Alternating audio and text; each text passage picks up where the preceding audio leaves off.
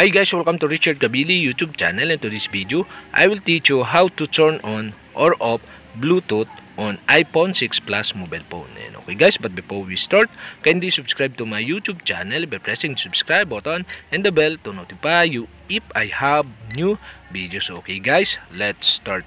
So okay guys, all you have to do is go to setting in your iPhone 6 Plus mobile phone.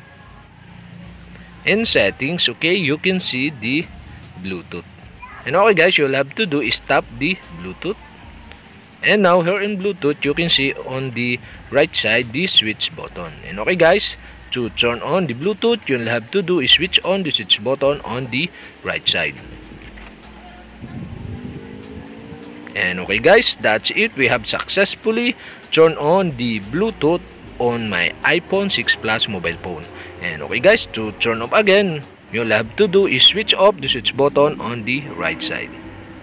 And okay guys, I decide to turn on the Bluetooth of my iPhone 6 Plus mobile phone. And okay guys, that's it. We have successfully turned on or off Bluetooth on my iPhone 6 Plus mobile phone. And okay guys, if you have a question, kindly comment below.